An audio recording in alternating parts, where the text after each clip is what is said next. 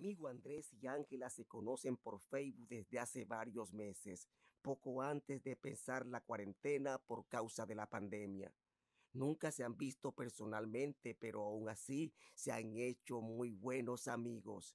Es una típica relación de chat y teclado, letras, imágenes y muchos likes. Es divertido seguir este par. A Andrés lo conozco porque es mi pana, pero a Angelita solo la sigo por Facebook e Instagram. Pues Andrés no hace más que compartir sus fotos y videos con todas sus locuras. Ángela es rebelde, contestataria, extrovertida. Le gusta el rock, el mambo, el jazz y la champeta criolla. Su muro está lleno de muchos likes dados por su club de fans y seguidores. Además, es bailarina del grupo Las Puro Corte.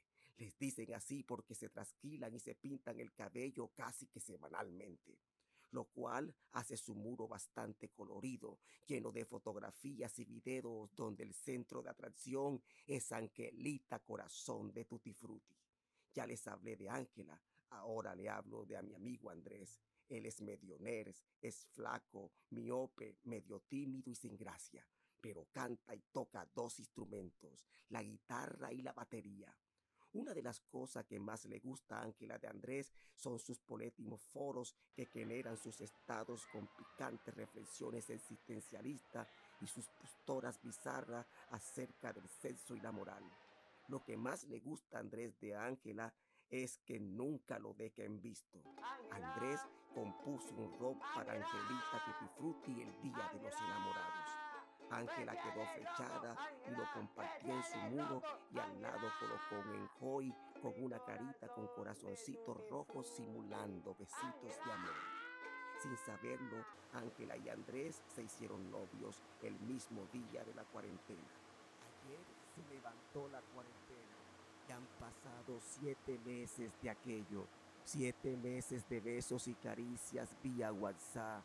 Noches de sueños mojados conducidos por imágenes eróticas de Angelita Tutti Frutti enviados por el celular.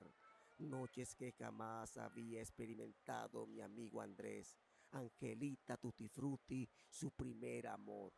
Ahora que ya se ha levantado la cuarentena, Andrés le ha puesto una cita a Angelita Tutti Frutti. Desea conocerla face to face.